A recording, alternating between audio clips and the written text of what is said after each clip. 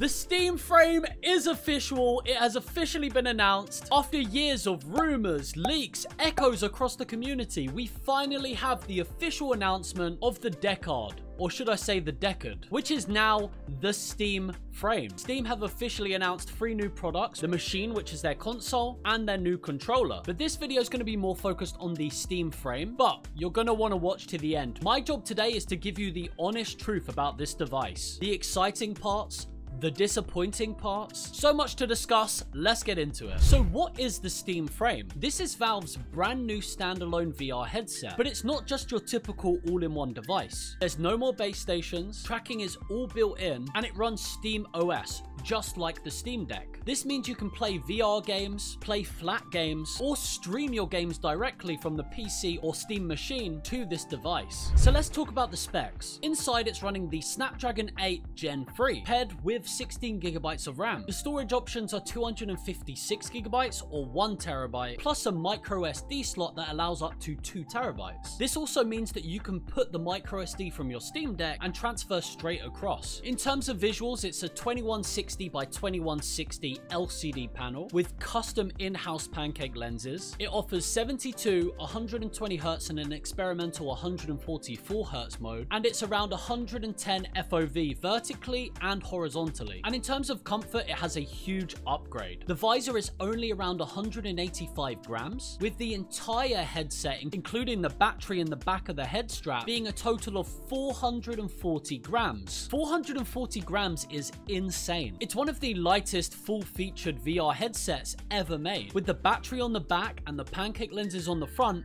this thing's going to be super comfortable and very well balanced, making it easier for longer sessions. Now, people keep comparing the Steam frame to the Galaxy XR or even the Vision Pro, but this thing is more like a supercharged Quest 3. I mean, they have a similar resolution, similar FOV, they're both standalone, both have inside-out tracking, except Steam has a stronger chipset, more RAM, eye tracking, better wireless design, and full SteamOS integration. And here is where a lot of people are starting to get disappointed, is the fact that it's using LCD screens instead of LED or even OLEDs, and the fact that it's a lower resolution than some of the other devices that we're seeing on the market, such as the 8K headsets available. But that isn't necessarily a bad thing. For some people, it will be disappointing, but there's actually a reason for this, which I'm going to get into at the end of the video. So let's discuss tracking and pass-through. Valve has ditched the base stations completely, and the Steam frame will use SLAM tracking, similar to what we've seen in the Pimax videos, which we've just reviewed. It has 4 outward-facing monochrome cameras, infrared illuminators for full dark room tracking, and fast controller detection. So tracking-wise, this is pretty solid, but in terms of pass-through, monochrome in 2026 is just a little bit disappointing. I mean, a depth sensor with color cameras, even just a simple mixed reality pass-through would have taken this headset into a proper XR territory, especially for flat screen games. Right now, playing 2D VR PC games inside a virtual environment with no color pass-through is just a missed opportunity. We can already do this on the Quest, but with color and full mixed reality. Regardless, the tracking system itself is really good, and SLAM is definitely better than what we're seeing on all the other XR devices on the market, which is 6DOV. So now let's talk about wireless transmission and streaming. This is where Valve have absolutely crushed it. The Steam frame includes 6 gigahertz wireless adapter in the box. So whether you plug that into your brand new Steam machine or your gaming PC, it will give you very low latency wireless PC transmission. This is great for people who don't have Wi-Fi 6E routers. It just creates a direct, interference-free connection just for PCVR streaming. No router, no network congestion, no packet loss from your ISPs. And something important to mention is the headset has Wi-Fi 7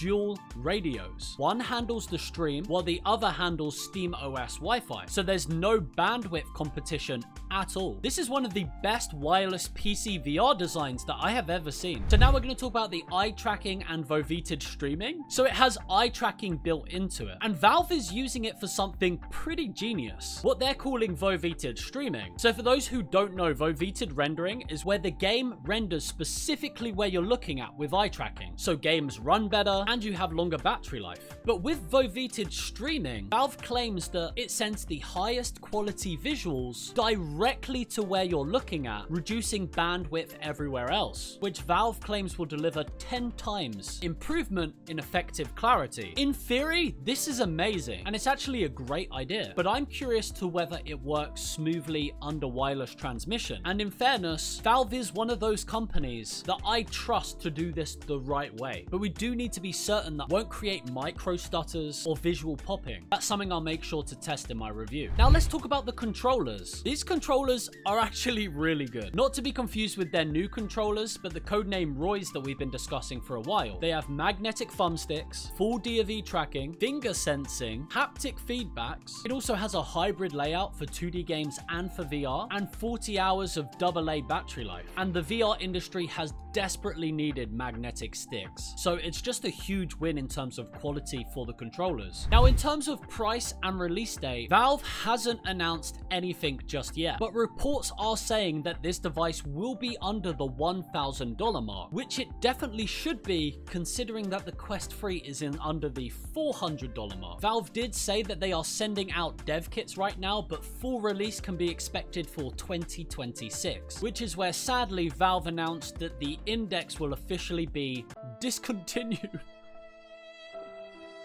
Just development of it. So they won't be producing any more, but they will be updating it and continuing to update it like they have with other headsets on the market. And Valve, if you're watching this, please send me a dev kit. Tell me, what do I have to do to receive one of these? I will stream Half-Life Alyx from start to end if it means receiving one of these, please. And it's time to give the honest truth about the Steam Frame. So a lot of people are going to be disappointed. LCD screens, 2160 by 2160, monochrome pass-through, no mixed reality features. Meanwhile, other headsets on the market are boasting micro OLEDs, 8K panels, huge FOVs, fancy XR cameras. And although it's going to be disappointing for some looking for this, here's the reality that no one's telling you. Those high-spec headsets perform terribly in actual VR gameplay. They choke on high pixel loads, drop frames, overheat, and need insane PC hardware. So what Valve is doing with this headset is deciding to choose performance over marketing numbers. And because the Steam Frame uses the Snapdragon 8 Gen 3, which is more powerful than the majority of chips in these XR devices right now, it has lower res panels, eye track foveation, and a specialized streaming system will outperform every single standalone device on the market. It's definitely going to perform better for 2D games than the majority of super high-end devices that we've seen